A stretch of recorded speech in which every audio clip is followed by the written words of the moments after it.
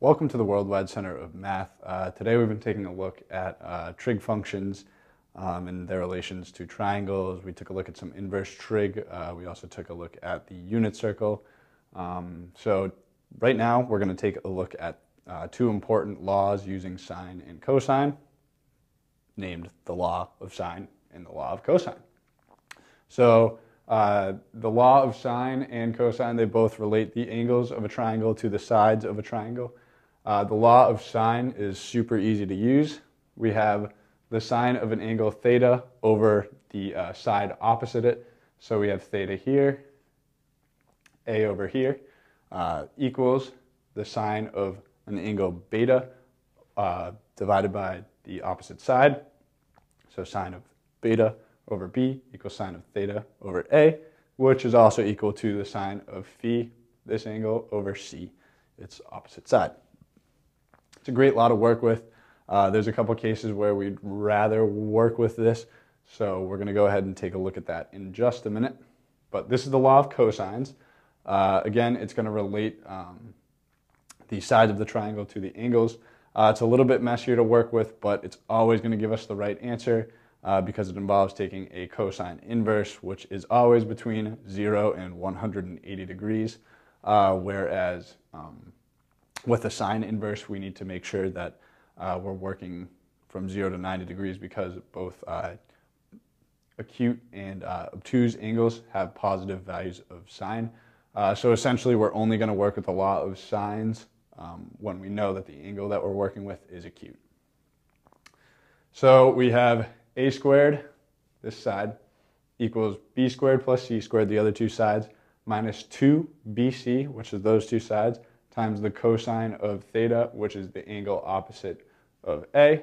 And then the other two laws for cosine, for this triangle at least, b squared equals a squared plus c squared minus 2ac cosine of beta.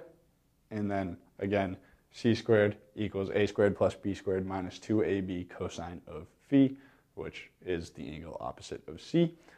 These laws are going to be extremely useful because given only three values of a triangle, so it could be all three angles or it could be A, B, and C. If you're given a side, you can figure out, if you're given three of those values, you can figure out what the corresponding values for the triangle are. So there's a couple examples here. We're given A equals 2 feet, B equals 7 feet, and beta equals 53 degrees. I'm just going to go ahead and draw out that triangle so it's easy to visualize.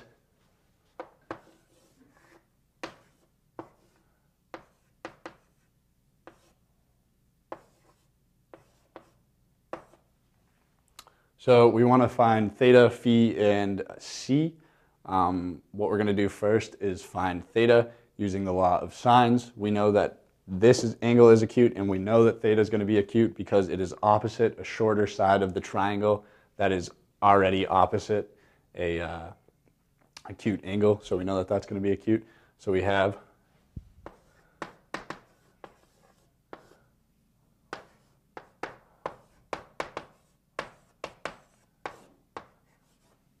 sine of theta over 2 equals sine of 53 over 7. Multiply both sides by 2, take inverse sine.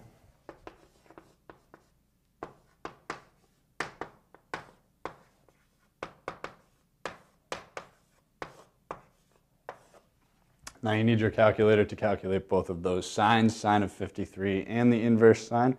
And you get theta equals 13.2 degrees. Now, I just want to take a brief pause to make sure that your calculator is in the correct mode. There are radian and degree modes. If you're taking the sine of 53 in degree mode, then you're going to have the sine of a 53 degree angle.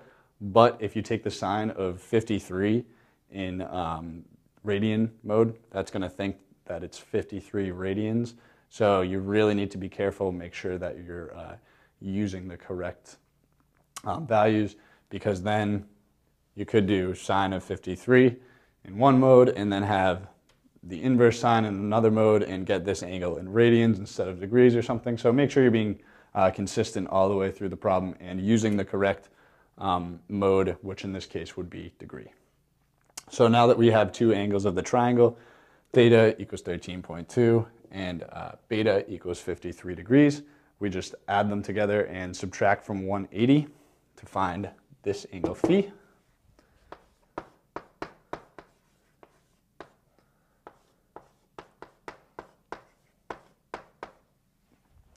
(180) minus theta, which is 13.2, plus beta, which is 53 degrees. So it's 180 minus 66.2 degrees, and that angle is 113.8. So last, what I'm going to do is go ahead and switch over to the law of cosines and find what that value for c is. So we have c squared is a squared plus b squared minus 2ab cosine of phi. We have a equals 2, b equals 7. So I'm going to go ahead and just do those multiplication steps.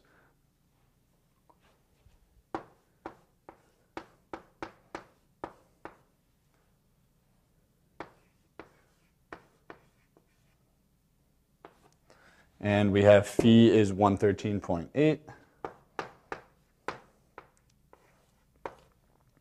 And then you're going to get c is the square root of all of that. Again, you need a calculator to figure it out, but you're going to end up with a c of 8.019.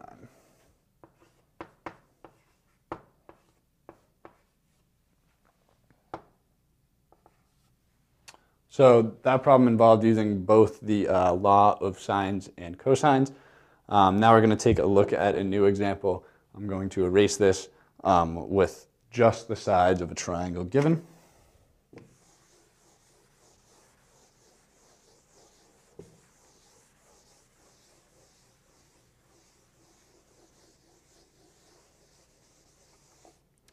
And I'm going to go ahead and instead of finding one angle and then figuring out whether or not to use the law of sines or cosines, I'm just going to go ahead and use the law of cosines for all sides and all angles, and it's going to be really easy to figure out. So we have a squared equals b squared plus c squared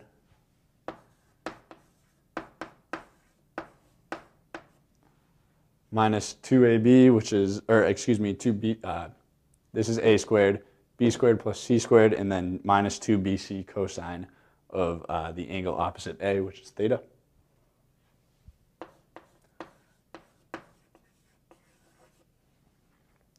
For b, we're going to have 49 equals a squared plus c squared.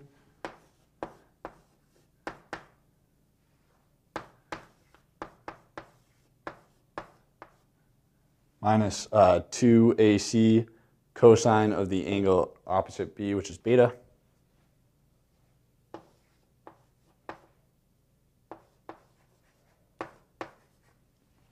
And then we're going to have c squared, which is 64,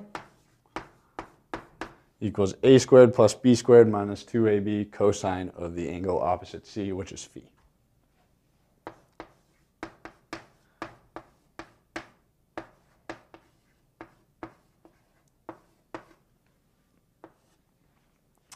Now all we need to do is manipulate these equations a little bit and find what we're taking the inverse cosine of, and then all we need to do is just find those angles.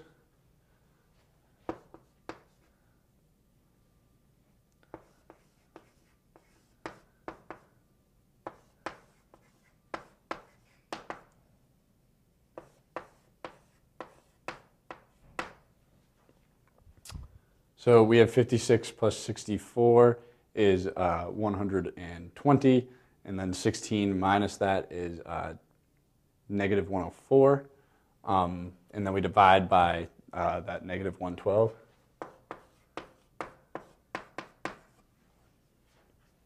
And then we're going to have 16 plus 64 is 80. 49 minus 80 is negative 31 over 64.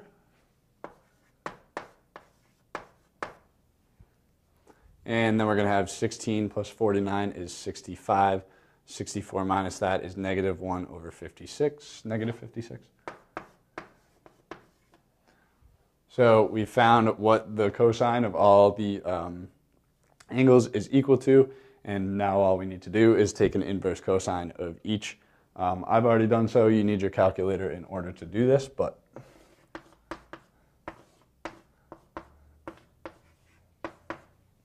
you're going to come up with theta is 29.99 degrees.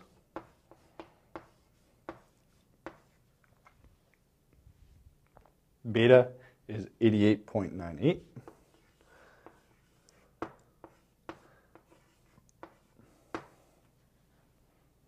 And phi is 61.03 degrees.